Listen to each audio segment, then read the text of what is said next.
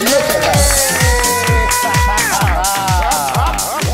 right, hello everyone, and welcome to the Hey Qween After Show, where we play everyone's favorite game, Look at Her. Yes. It's everyone's favorite part of Hey Qween, so why not give it its own goddamn show? And we did. And today, ooh, bitch, you are so lucky. If you haven't seen the full interview, get up to that thing down below, wherever the hell it is, on any of these sides where the link is, because Miss Latrice Royale is here today. Yeah! She just spilled a whole lot of tea with us on the Hey Qween main show, and now it's time to play Look at Her. Look at Her. Where you will show you some of the queens that you've worked with and known, and you'll just give us a little tidbit about them, or a story, or some shade, or some tea, or anything that you like to give. All right, so let's start off with the first queen. Look at her.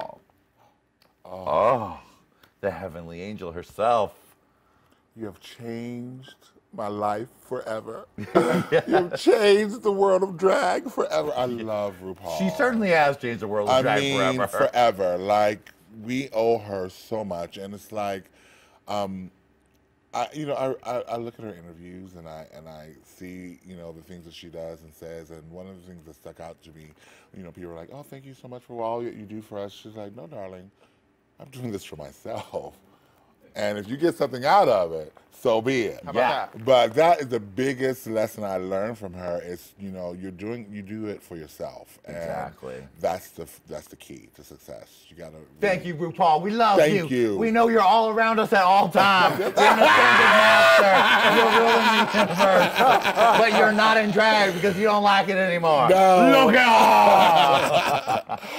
Oh, your co-star, your Latrilla All-Stars teammate. Yes, Manila, that is my heart. Like, you know what? Like, that's the best thing that came out of that tragedy of All-Stars. Did you feel like it was a tragedy? Oh my God, I was so not having a good time. Really? Did you not tell? Well. All right, exactly. So yeah, she was not Miss Congeniality for that show.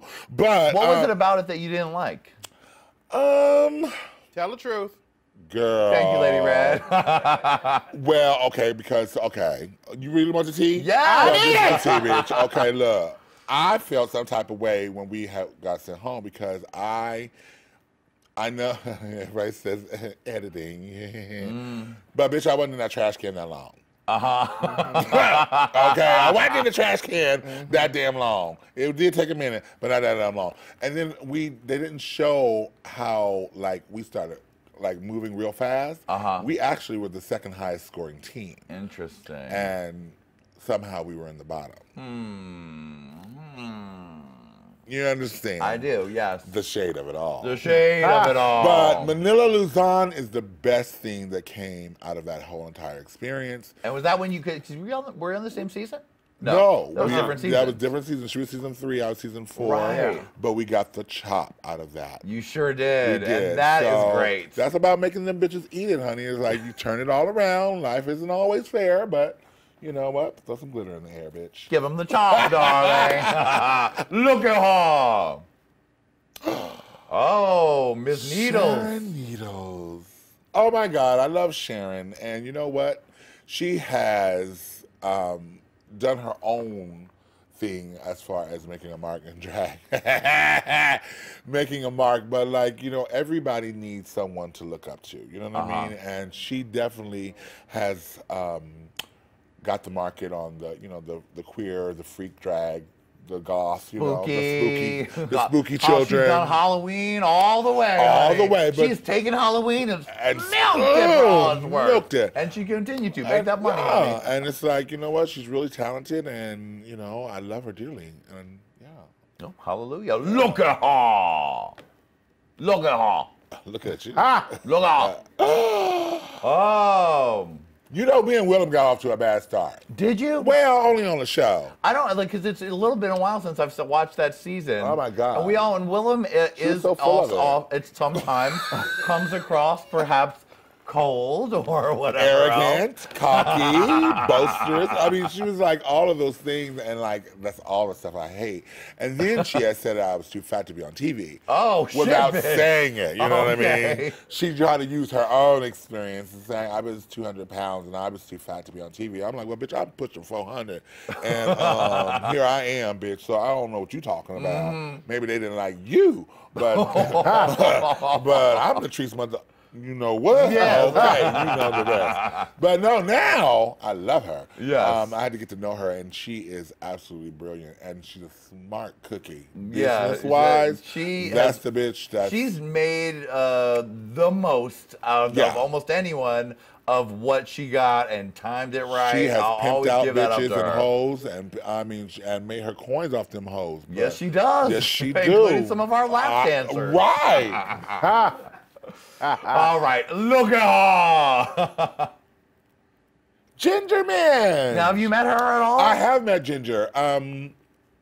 We worked together at a premiere, but I knew her before that through the pageant world. She's a pageant queen. Is she a pageant queen? I didn't know Yeah, that. she snatches crowns. Oh, well, she is very professional. Yeah, she snatches crowns, but she's a multifaceted queen, and I love that about her. She's really funny, and witty, and talented, and she's old school, too. So, like, I like that kind of shit. Like, that's the kind of queen that, you know, Do you watch all the seasons that you're not on, or are you too busy? And are you like, I can't remember the time back in the day. Too many flashbacks to my own prison sentence at the hotel. It's true. Oh my God, I couldn't do it these days. Like they're like all like locked in and stuff. I couldn't do that. Were you guys not like that? You could talk to each other and stuff? Well, we weren't supposed to. But you did. But no, we weren't like tape on the doors and all that stuff. That kind of fucked well, up shit, that happened after Willem. Obviously. Oh, thanks again, Willem. For Willem's like, darling, I'm lighting $100 bill on fire, and it doesn't matter. I can give all the tea, honey. They can thank Juju B for the reason why we don't have only one cocktail. Right. That's Juju B. And Willem for the tape on the and door. Willem for the tape on the door. So, yeah, that's that. Yes. Look at her. Michelle Visage. Let me tell you, that is the queen mother of us all. Such good energy. Such good energy. She's so nurturing. She really does care about all of us, you know, even the ones that she don't like. Yeah. She does care, you know what I mean? And some of us have gotten a little reckless on the road and stuff, but she's there to kind of reel that in. And it's so nice to see her when I do get a chance to work with her. And she's just amazing and stunning. Yeah. And have you seen how skinny she is now? She looks gorgeous. She has lost so much weight. And I'm on that track too. I'm trying to lose and get my sexy back too. Yes, Yes. I like it. You Yes, go, ma'am. Michelle. You Come go, on. Miss Michelle. Look at her. Fifi O'Hara, America's most understood villain. Right? Well, as you know, like I have a special special place in my heart for Fifi because during our season, like we really connected. You know, I knew where she was coming from. I knew that she was, you know, she was hungry. You know, Yeah. she was hungry and she wanted to win. She was a fierce competitor. You know, she did what she needed to do. Yeah. You know, if it was sabotage Jiggly, then so be it, bitch. But no, I have a lot of respect for Fifi because this is the epitome of making them eat it kind of situation because she was the most hated queen ever. She was the first one, I think, that got like an avalanche of hate. Complete hate. And her being on the road and showing who she really is completely has turned that around. Now, there's a lot of late bloomers who are just now catching the season. Yeah. Who, you know, she's still getting Then hate. she still gets all, like, every All that- country yeah, that yeah. does it. It's like, we hate you now. we hate you. Brazil hates you. Yeah, Thailand right. hates you. Vietnam hates you. Russia hates you. We're like, oh, motherfuckers, goddamn. Yeah, let But, it you know, go. she'll keep winning them back. She does. Because she is a great performer. And not only that, she turns out the fiercest looks. Yes. Like Halloween, she had Some like cosplay bitch shit. cosplay realness. Yeah. And she does it all herself, which is kudos to you, girl. Cause I Go, ain't Miss got- Fifi. I ain't got Go. time for that. Look at her.